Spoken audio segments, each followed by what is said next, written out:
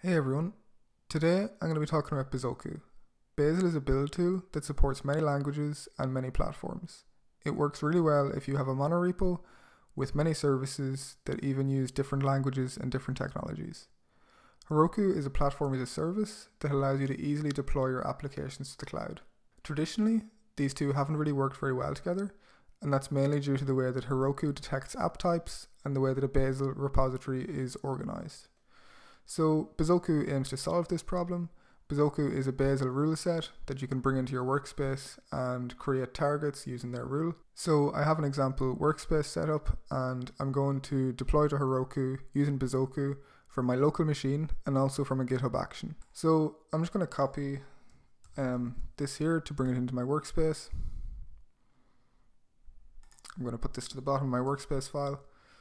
So this is just bringing in Bazoku at version 0.10 and it's pulling in the Bazoku dependencies. Next, we can see the usage. So I actually already have my own Go binary, so I won't need that, but I'm going to bring this in to my build file. I can get rid of that Go binary and I'm going to bring the load to the top.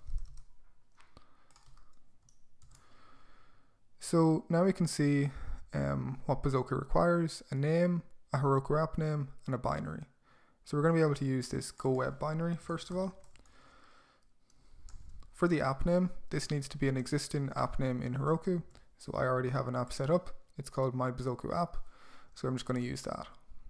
So let's just put that in.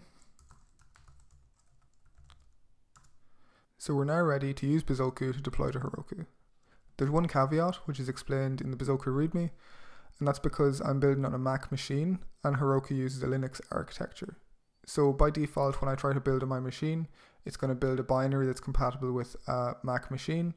But because I'm deploying to Heroku, I need my binary to be compatible with Linux. So I need to add this platforms flag whenever I'm running the deployment.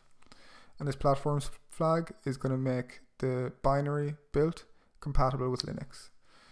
So let's just do Bazel run. And you can see here, I'm running the Go web Bazoku deployment target and I'm passing in this platforms flag. So you can see here that my app was deployed to Heroku. I'm able to look at that here and it just returns hello world. So that was deploying from local. So now I want to try to deploy from a GitHub action. So I actually already have a GitHub action set up. You can see that here. And in the end, it just runs this Bazoku deployment target. And notice that we don't need the platforms flag now because this GitHub action is going to run on a Linux machine. So it's going to build for Linux. We don't need to explicitly say to build this for a Linux machine. So let's make one change to our application. Let's just say Bazoku is cool. And my GitHub action detects whenever something has been pushed to main. This can be a direct push or it can be a pull request merge. And once that happens, this action is going to be carried out. So let's just push directly to main.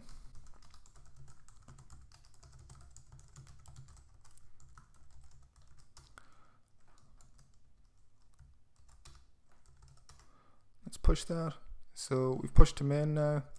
If we go back over to our repository, just to show you, the Bazoku app still just says hello world.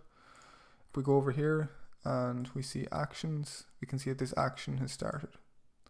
So we can go in, we can see what's happening.